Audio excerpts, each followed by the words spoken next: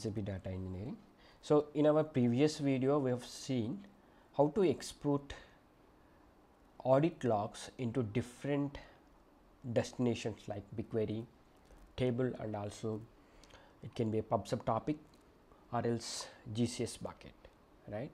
So now, as part of different use cases, right? So how we can basically process those export logs, right? And we can use those transformed information for our further analysis.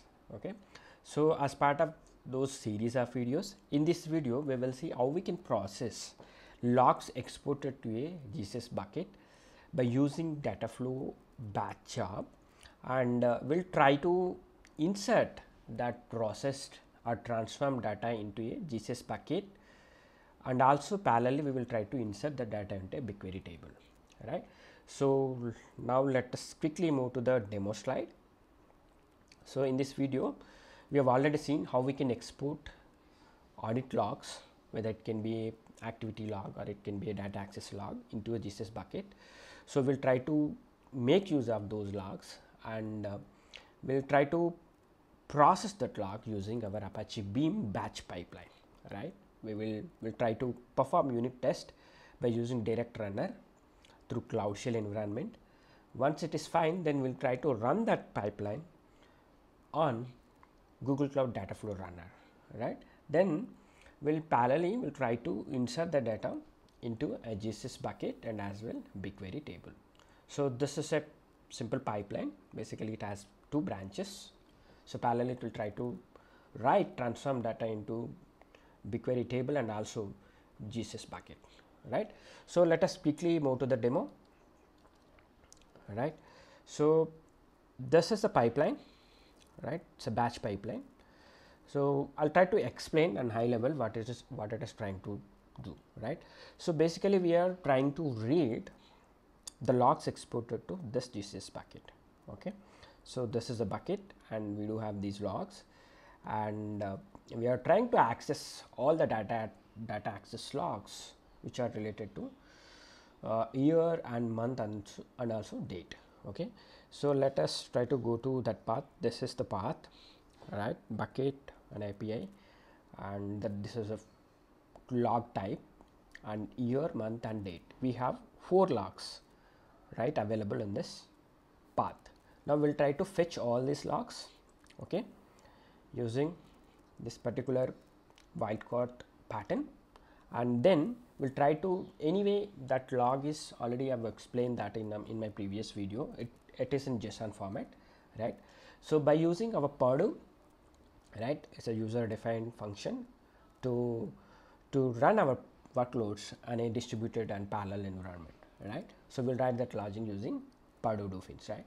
So we'll try to extract the required information. So it can have, anyway it's a nested JSON file, it will have so many attributes. So but as part of this pipeline, so we would like to extract only specific fields, right, for our further analysis, right? That is what we are doing in our Purdue function, right? You can see this class, it's using doofin, and we are trying to extract the information from proto payload, that is the authentication info, and from that again we are trying to extract principal email from where that particular event has been triggered, and also job type. So basically we are trying to process BigQuery data access logs over here, right? So we are trying to extract what is a job type. Job type can be a insert job, it can be a listing job. There are many job types available. So when I'm trying to perform that unit testing, right, so I will try to show how it look like. Okay, and also info type, right, and also severity, and also timestamp when that particular event has been taken place, right? So it will just try to return that information, right? So then once we have that information, what we are trying to do, we are further trying to apply some more transformation to extract even in detail information, like, so the required information I would like to constrain my attributes, right? Like job type, I want job type, right? And once I have the job type and info type, I would like to perform some aggregation on top of that data. Then I'll try to again transform that data into a dictionary format, and then I'll try to write that information into a BigQuery table over here and also a GCS bucket over here. So these two tasks will be taken place in parallel actually. Okay, so now we'll try to run our pipeline using direct runner. So I am setting up pipeline option programmatically. So first of all, I would like to use the direct runner to perform our unit testing. I would like to basically show how this output look like coming from this particular P collection, right? So let me do that. For that, we'll have to comment out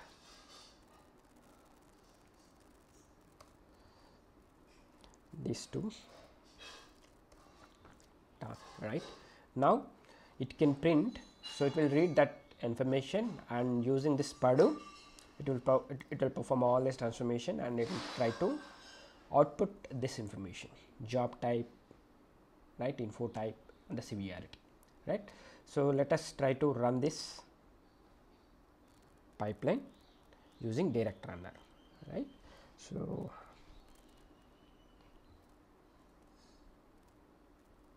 right, this is the information. It look like this, right? You can see the user who is triggering that particular event, I mean to say the transactions, and also job type. So job type can be anything. It can be a insert job, it can be a job completed, or it can be a query result, something like that. There are many job types related to the BigQuery. And also info type, it can be info or error, right? Like that we have different segregations, right? And also timestamp, when that event has been or transaction has been taken place. Okay, now from this I would like to again I would like to apply some more transformation on top of this data, and I would like to fetch some information, right? So now you can see, so let me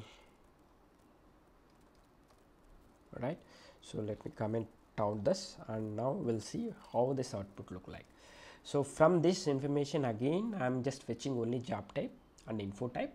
Once I have that information, I would like to count how many such events happening in a particular period, something like if it is a job insert, right, info type is a info, then I would like to count how many such events happening in that given window, right, or in that entire log. I mean to say, we have 4 logs available, right? So in the entire log, how many such job types with the info type combination available? That's what I'm trying to do. You can see, so I'm just reading only job type, info type. I'm just assigning 1 to each combination, and then I'm just counting by using combine per key, right? It's a sum. Basically it will just sum up all these ones, right? Once I have that, I'm just trying to convert again that to a dictionary format. Now we'll see how this output look like. Okay, let us comment this print. Now let us run.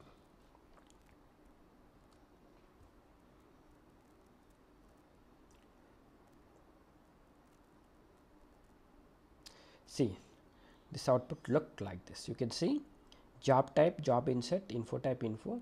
So we have 362 such combinations are available in a given files, right? Job completed, we have 35, and listing 68, something like that. Now we would like to launch this pipeline and a Dataflow runner. So, okay, I think we are good to go. Let me launch this pipeline and a Dataflow runner. For that, first of all, we'll have to uncomment it out, and we'll have to set the pipeline options once again. Let us try to use Dataflow runner. Okay, so now we are good to go, right? Yeah, now let us trigger this pipeline again.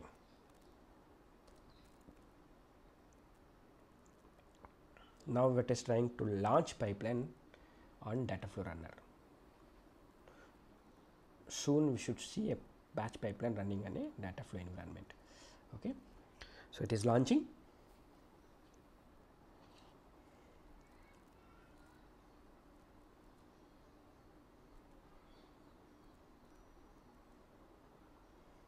Job state pending.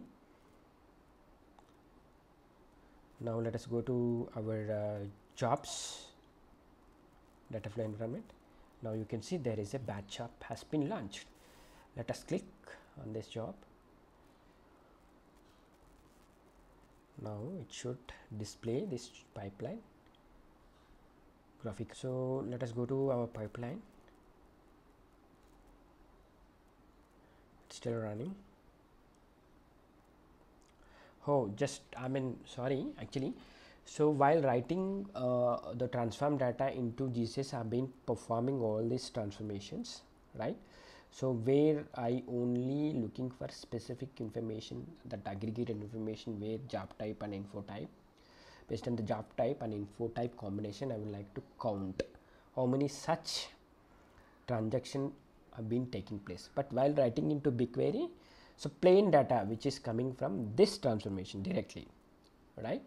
So I'm trying to write the data into BigQuery. Why I'm doing that? Because once you have that information in BigQuery, by using SQL, you can even apply your transformation. You can change the data, you can query, right? So with SQL, it is easy to query any sort of data. But while writing into GCS, I am again performing this additional transformation and writing the data into BigQuery. That's why this pipeline look like this. You can see once it is available, the P collection is available from the Padu output directly. I'm converting into a dictionary and writing the data into BigQuery.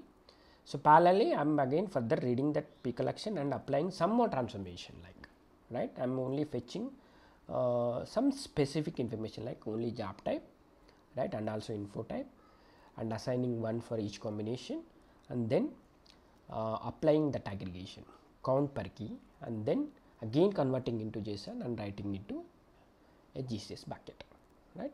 So here it has been branched actually. Okay, so it will take some time, I think so 3 to 4 minutes to complete this job. Once it is completed, then we can see our output coming over here, right? So in the BigQuery, so we'll see in the BigQuery our table should be created if it is already not, if it is not available. So this is the data set, right? Let us go to the BigQuery. So you can see this is the data set. Right now it is empty.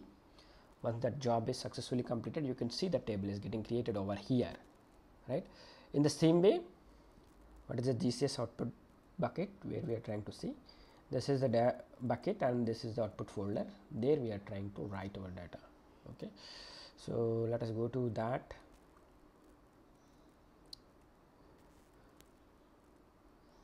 Buckets. So this is, so there is no data available. This is the folder, so where it is trying to write that output data. Once this job is completed, then we should be able to see the data coming over here. Now you can see started becoming dark green, right? Now we are just pending, 2 steps pending actually. It's trying to write GCS bucket pipeline and also BigQuery table. Remaining steps have been successfully completed, right, over here. Alright, so it should be done in a minute or even before that. Now you can see this task is completed. Now we have our output data in our GCS bucket, and in BigQuery table still it is running. So meanwhile we'll go to our GCS bucket, just refresh it, you should see the data. So refresh, you can see our output file is available. It has written that data, right? So click on this, you can see this is the output, right? It has been written into a GCS bucket file, right? And then I think BigQuery also it should be completed successfully. Yeah, it has been now completed. Now let us go to our BigQuery editor and refresh the page.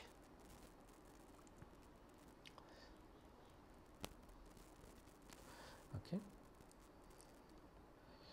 so this is our data set, destination data set. Now you can see this table has been created, which has been specified here, right? Now click on this table. So details, right? So we have 675 rows. Preview, you can see this is a raw data, I mean to say. One level of transformation applied, and you can still apply some more transformation using SQL. You can analyze this data, right? Instead of having nested table in the BigQuery. This is one example only, right? So even if you have nested fields in BigQuery, you can simply query that using nested and repeated functions available in SQL. So this is how you can process logs available in the GCS bucket for further analysis using Dataflow in batch mode, right? So and you can use it for your further analysis. You can write the data into either into GCS bucket or into a BigQuery table, where you can try to leverage your SQL, right? So this is how this is one of the use case, right? So in the upcoming videos we'll try to see other use cases, so how we can process logs exported into a PubSub topic using cloud functions. Okay, I hope you are clear. So thank you very much for watching this video.